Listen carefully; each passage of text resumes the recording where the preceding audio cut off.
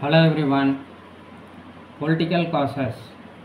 The East India Company's greedy policy of aggrandizement, accompanied by broken pledges and promises, resulted in contempt for the company and loss of political prestige, besides causing suspicion in the minds of almost all ruling princes in India.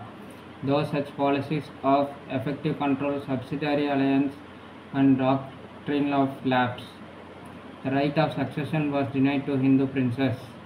The Mughals were humbled when, on Prince Fakhruddin's death in 1856, whose succession had been recognized conditionally by Lord Dalhousie, Lord Canning announced that the next prince on succession would have to renounce the regal title and the ancestral Mughal palaces, in addition to the renunciations agreed upon by the Prince Fakhruddin.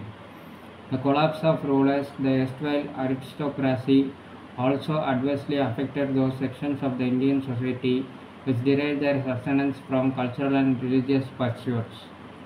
Like, share and subscribe to support the channel. Thank you. Bye.